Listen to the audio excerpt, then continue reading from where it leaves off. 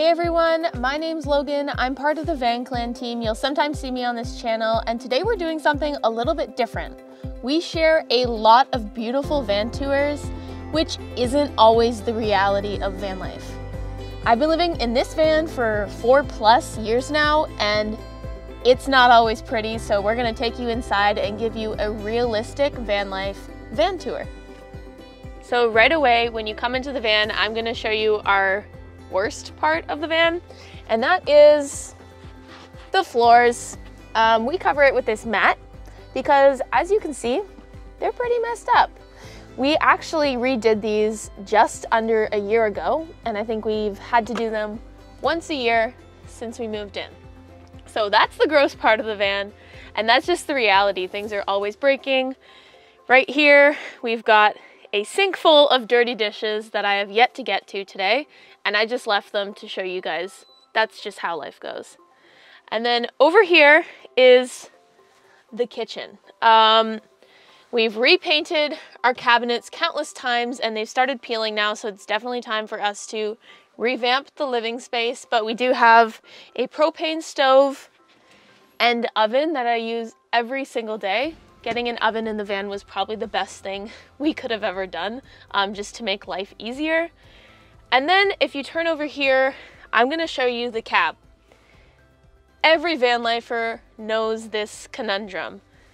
When you're not driving a lot, which we don't do because we're pretty stationary where we're living, this becomes a pile for everything. So we've got laundry up here, extra flour, a juicer, recycling.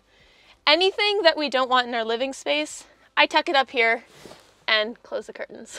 So in the spirit of showing you our van life reality, I'm gonna show you some more broken things. Over here, we have broken hinges on our cabinets that have come out because we added this mat in. So it's a bit of a pain to get into this cabinet, to be honest with you. We have to fix it.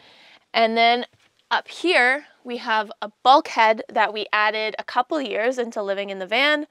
We were realizing that we were actually accumulating a lot of items and things that we actually needed. So they go up here like mitts, charging cables, all that kind of stuff. And then over here is the rest of the kitchen. We have very stuffed cabinets with all of our food, and then very empty cabinets because I have to do dishes. And then if you come over here, more drawers with food. And then in here is our fridge. It's a Waco, which is now Dometic, so it's very old, but it works very well for us. And we pack it with as much as we can. So over on this side of the kitchen, I've already showed you our dirty dishes. We have a diesel heater down here. And under the sink is typically garbage and recycling, but since we are living pretty stationary right now, we actually have a bathhouse that I do all of our dishes in, and we didn't need much water in the van in the winter time. So instead of pumping it from the back of our van under our bed from our water tank, David, who's behind the camera right now, has made up a different system using a water jug and a gray water jug. This is our table setup. Sadie's bed goes right here. Typically we had a drawer down here, but we actually took that out to move her bed in. She likes having a little cave, so it gives us more living space. David's clothes go under here, and actually where I'm sitting right now is a compost toilet that we don't use anymore since we're stationary on our property and have an outhouse that we've built. There's a table here, which works great, except I do have to say, if you're 2 people living in a van, this setup can get old really fast because you're, Sadie, come here, babe, come on. This setup can get old really fast because you're constantly having to push the table in if someone wants to go on the bed or whatnot, and it gets real annoying. Sadie's a little whiny baby.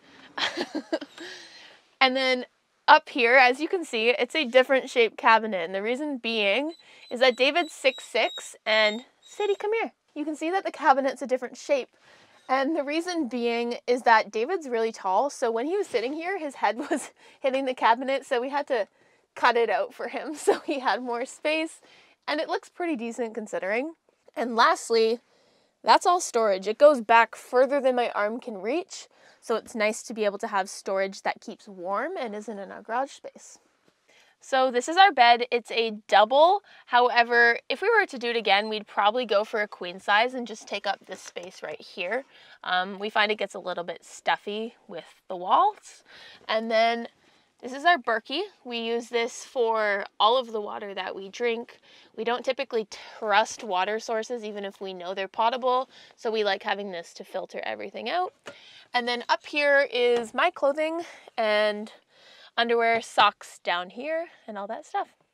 The van itself is a 2006 Dodge T1N Sprinter, and I share that with you because there are a lot of people putting loans down on very expensive vans these days, and it doesn't always have to be that way. We found this at auction for $5,000, put work into it to make it exactly what we wanted, and had a home for under $20,000 all in. So I only share that to give you some encouragement that it doesn't have to cost an arm and a leg. We painted the van a unique color because it was quite rusty, and there's still some rust coming through 4 years later. There's little spots here and there, but overall, with 250,000 kilometers currently, this van has been everything for us and has never let us down. And then in the back, there's a garage space, which has 500 amp hours of lithium batteries, and up top we have 200 watts of solar. We found that wasn't enough for us while living off-grid completely, so we put the rest of our solar on our bathhouse over here. This is our bathhouse. We have 670 watts of solar up top. 400 of those feed into the van in order to give us an extra boost, and the other 270 feed into here in order to power everything inside, and I'll give you a little look inside. So immediately when you come in the washroom, we have the sink. As I explained, we don't really have water in the van right now because of winter time, so I've been doing all of our dishes in here, which has been nice to have much more space than we'd have in the van. Over here is our shower. I really wanted a clawfoot tub, so we made it happen. As you saw in the van, we don't have a shower, so we knew moving onto this property that we'd need to invest in something in order to be clean and hygienic. So we put a couple $1,000s into building this, and we love having the extra room in here. There is a hot water heater which powers the shower and the sink to do dishes. And then over here is David's desk. And you might be thinking it's a little bit weird to be having your office in your washroom.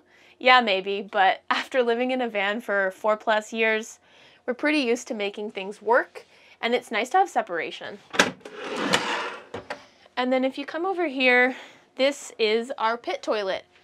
You also might be thinking, a pit toilet in a washroom, that might smell a bit. Not at all. We have a fan that's exhausting outside 24 hours a day, so we don't smell anything in here. It actually smells like a normal washroom, and when our friends come by, they're quite surprised by how much it feels like a normal house in here. That's all we've got for you today. We wanted to show you the reality of van life and how things break. As you saw, not everything is Instagram worthy or picture perfect inside of our van, but we make it home, and that's what matters.